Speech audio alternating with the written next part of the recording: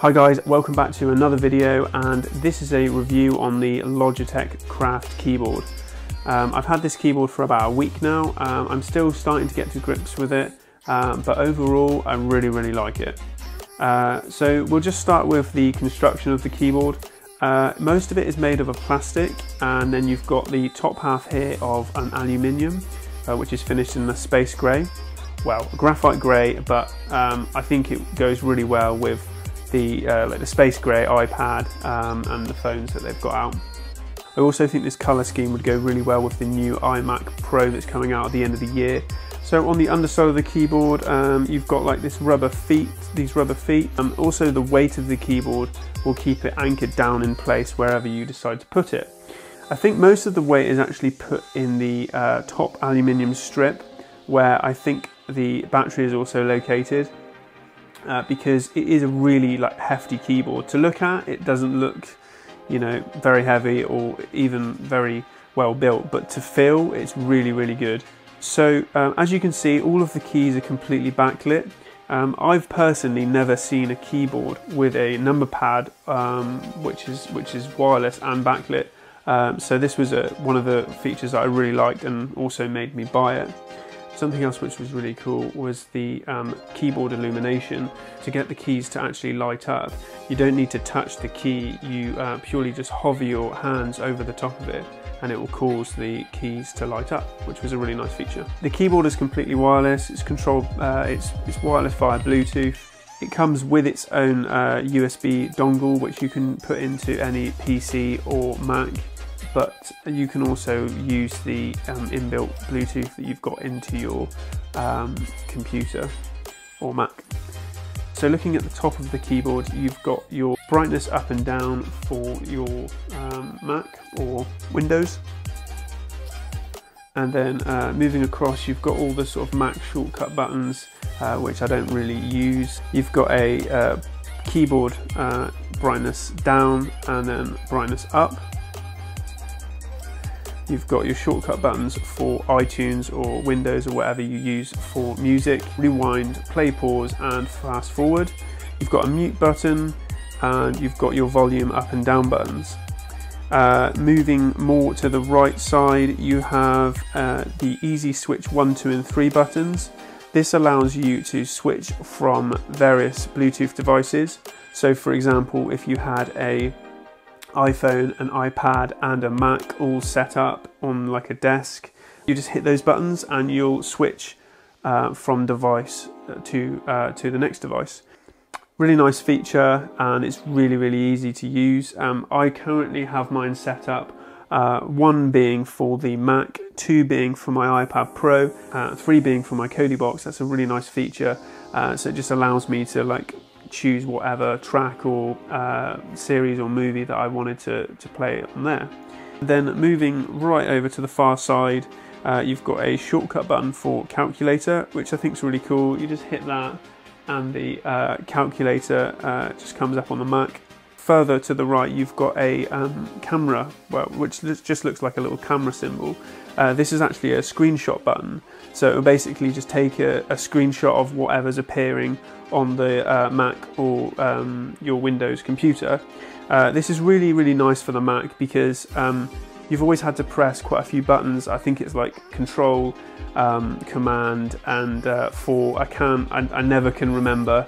I usually have to Google it. So yeah, all you need to do is just literally hit that button and job done. It will just appear straight on your desktop. And then moving across slightly, there's a button here. I don't actually know what that does, whether I need to do an update or look at the application. And then finally, on the far right, you have a lock button.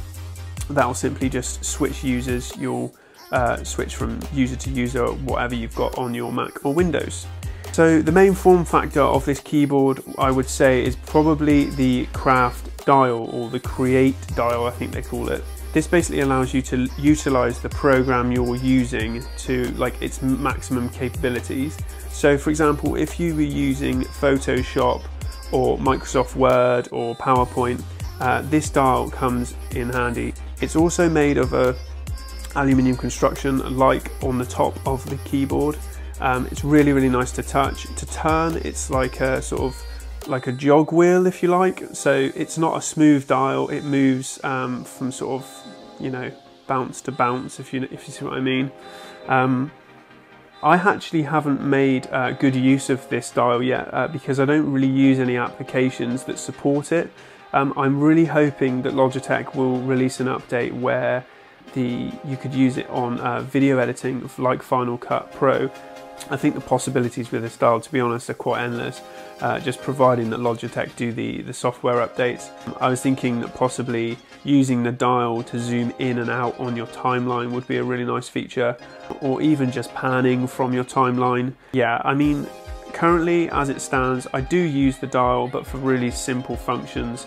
You can control the brightness of your Mac using the dial, and you can also control the volume. That's all I really use it for at the moment. Although I did find when I was using Google Chrome, something came up on the screen, whereas when you actually have several tabs, so say you had 10 tabs loaded up on Google Chrome, you could just switch the dial and it will just show you each tab that you've got on. And it's really quick, really responsive, and a really nice feature to have. I actually use it quite a lot now.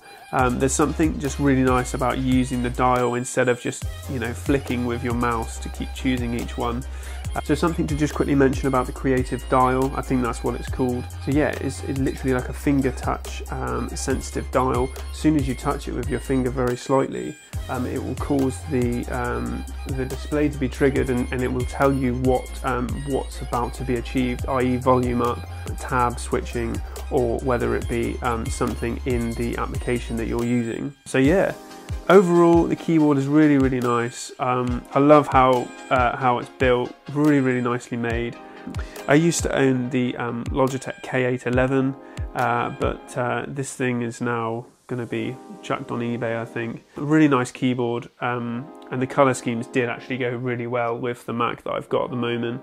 But this one just trumps it, I think. The keyboard is actually charged via a USB-C port, not a micro USB. I'm assuming that's for quicker charging, and also most likely the battery in this is quite hefty. Also, talking about battery, I don't know the quoted battery time that Logitech give. I'll just put it up on the screen now. But I'm assuming it's really good. I mean, I've had like months of, well, every month I need to charge this keyboard, which is perfectly fine for me. You can still operate the keyboard whilst it's charging, so yeah, it's a win-win. That's pretty much a wrap. I hope you guys enjoyed the video.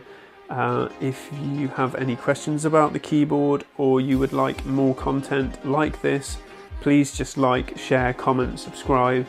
Spread the word. I'm still quite a new channel, and I'm trying to get as much work out as possible. And I also hope you enjoyed the little edit that I done at the start, which was took a little bit of time. But that's pretty much it, guys. That's a wrap. I'll see you in the next video. Ciao for now.